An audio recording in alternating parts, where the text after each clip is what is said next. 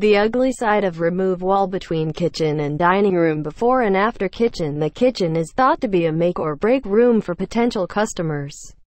Once you choose to remodel the kitchen and start removing kitchen soffits, it is a terrific time to make several other decisions.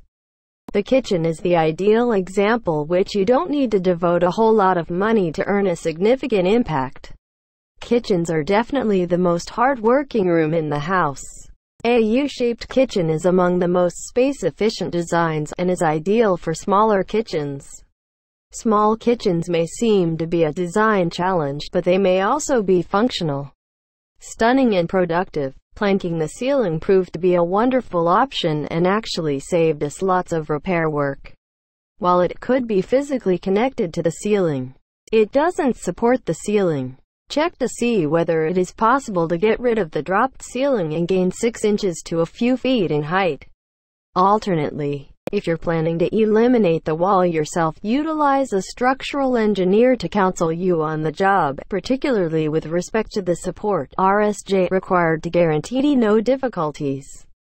As a consequence, it's usually very simple to take out the wall structurally.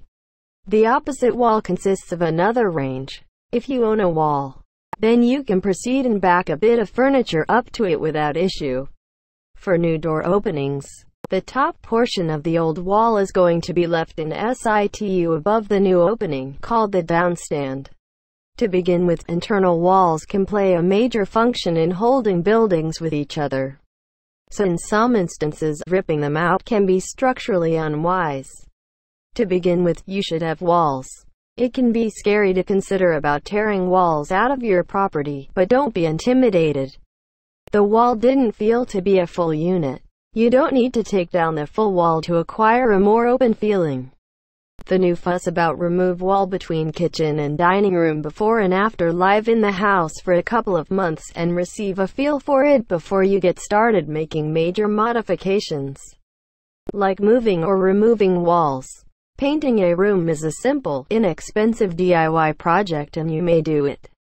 Removing kitchen soffits is not so difficult, but there are a few things you should consider before you begin ripping them out. Therefore, if you're craving a new style for your dated kitchen, shelves may be the perfect, economical solution. Finding the best remove wall between kitchen and dining room. Before and after. There are quite a lot of techniques to brighten up your house with lights. Since you may see, there are a great deal of approaches to update your house without the messy overhaul or huge cost of remodeling. When you are prepared to update your home, removing kitchen soffits may be among the actions you need to take. If you own a basement, the beam locations will let you know where the big bearing walls are basically over the beams. To begin with, locate a space in your house you can use, whether it's the basement, the garage, or an outdoor room or outbuilding like a shed. In a renovation, if you aren't planning to redo both rooms, you might be disappointed with taking the wall down, and it might lead to yet another renovation as a way to properly coordinate both spaces.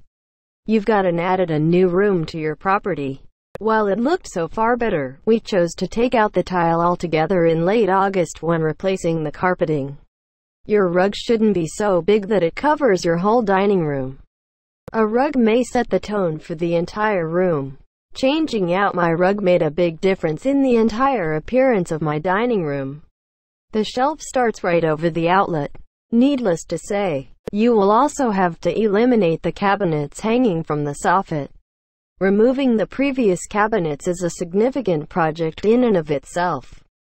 The nuances of remove wall between kitchen and dining room. Before and after. Based on how old the furniture is and the sort of wood, removing musty smells can be challenging. If painting your furniture seems like an excessive amount of work, you can concentrate on the section of the wall just over the countertops. Colorful and distinctive, hand-painted furniture is a fantastic way to express your personal style. It's easy to do because they are typically made from wood and simply nailed to the ceiling.